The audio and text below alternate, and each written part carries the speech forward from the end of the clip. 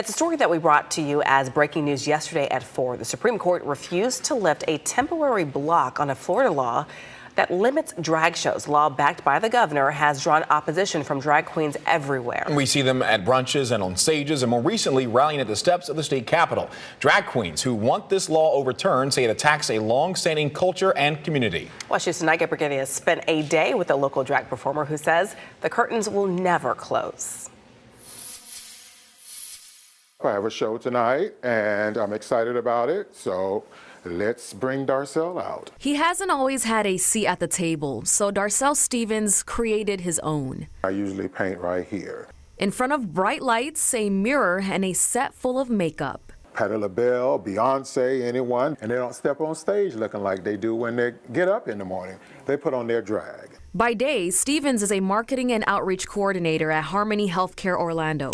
By night, he takes center stage as a dazzling drag queen. When I first started driving to the venue in drag, I would make sure that I did not pull up next to someone, slightly behind or ahead, just in case they look over. Now I want them to look over. It took time to get there. The Belle Isle resident has served in the military for almost a decade. As soon as I got out of the Army to go to ROTC at UF, I got exposed to the gay bar, and I was just fascinated. Then he started performing in the 1980s. You cannot be in this business and be shy.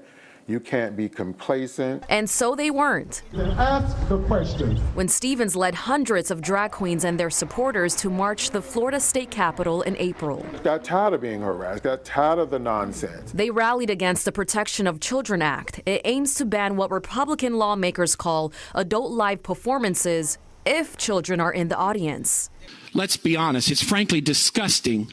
People think that when gay folks or drag queens are around children that we are sexual predators. But the fact of the matter is that thinking is outdated, it's absolutely barbaric, and it's ignorant. He says for decades in the LGBTQ+ community, drag queens have kept the foundation together. These were my protectors. He learned how to live his truth unapologetically. And people are courageous, and when they take actions, you say thank you. When Orlando's Hamburger Mary's restaurant sued the state over the child protection law, a federal judge ruled in favor, blocking the law from going into effect.